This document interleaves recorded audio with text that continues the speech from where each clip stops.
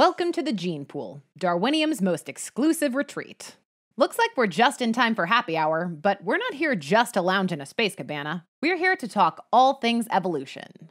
Now, you might hear the word evolution in self-help books or in video games about pocket monsters. But the scientific definition of evolution is a bit different than the colloquial meaning. So in this sketch, we're going to explain exactly how scientists define and measure evolution. In the simplest sense, evolution is a change in the gene pool of a population over time.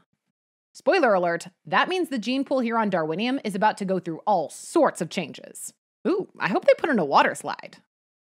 In order to measure changes in a population's gene pool, scientists compare allele frequencies, which are exactly what they sound like, a measure of how prevalent each allele is. As a reminder, alleles are different versions of the same gene that impact how the gene functions.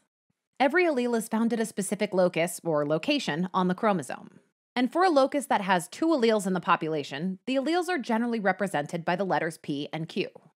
Here at the gene pool, we're using a bottle of Pinot Noir and a bottle of Quagliano to represent allele frequencies. Classy. To calculate the frequency of an allele, you divide the number of copies of that allele in a population by the total number of copies of all alleles at that locus. For example, in a population of two diploid individuals, there are 4 total copies of every locus, because both individuals carry one locus on each of their 2 chromosomes. If one individual is heterozygous at a locus and one individual is homozygous dominant, there will be 3 copies of the dominant allele in the population, 1 from the heterozygote and 2 from the homozygote. This means the frequency of the dominant allele would be 3 out of 4, or 75%. Because there's only 1 copy of the recessive allele, its frequency would be 1 out of 4, or 25%. Of course, in most populations, there are far more than 2 individuals, and often more than 2 alleles for a gene. So these calculations get a bit more complicated. Evolution occurs when the frequency of an allele changes over time. So, in this tiny population of 2, if they reproduce and the next generation consists of 2 heterozygotes, the frequency of both the dominant and recessive alleles will have changed to 50%. And ta-da! Evolution. Note that the alleles in an individual cannot change. You get what you're born with. This means that, by the scientific definition, only populations can evolve, not individuals. In order for evolution to occur, a population must experience at least one evolutionary process. In total, there are 5 of these processes: genetic drift, mutation, gene flow, natural selection, and non-random mating, which includes artificial and sexual selection. Unlike the other processes, non-random mating does not always change allele frequencies, but artificial and sexual selection are special cases where it does. Genetic drift occurs when allele frequencies change due to random chance. Genetic drift typically has a stronger impact on smaller populations where minor changes tend to be more influential. You can see that there's some allele frequency wine drifting at sea over here to represent these random changes in allele frequencies. Genetic mutations change allele frequencies by introducing new alleles to a population. Over here, you can see this mutant party of one changing up the gene pool by introducing a new rosé allele. Yikes, looks like she's heading for a rough morning. The next change to the gene pool comes from gene flow, which happens when individuals enter or exit a population, just like this allele wine flowing into the gene pool. Gene flow can introduce new alleles to one population from another, like this barrel of rosé, or make existing alleles, like this barrel of Pinot, more or less frequent.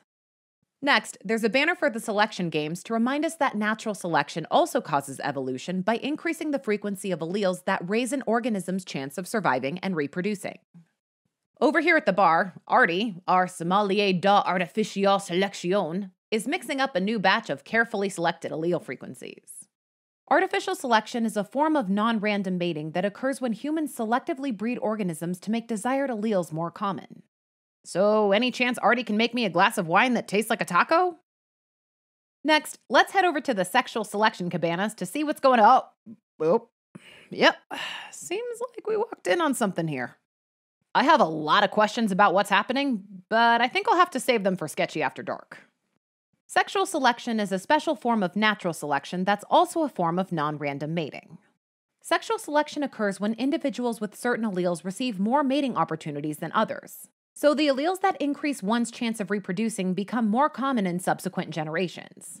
Which is to say that if all of humankind looks suspiciously like Zac Efron in 10,000 years, you'll know what happened. In this population, individuals clearly prefer mates who have similar alleles to their own. Arms flirting with arms and fins flirting with fins. Furthermore, it looks like individuals with the largest horns and fins get the most opportunities to mate. And you can bet that will change the allele frequencies at the gene pool. If this pattern goes on for long enough, we could even see some speciation. But that's a story for another day. Well, that's it for this evolutionary pool party.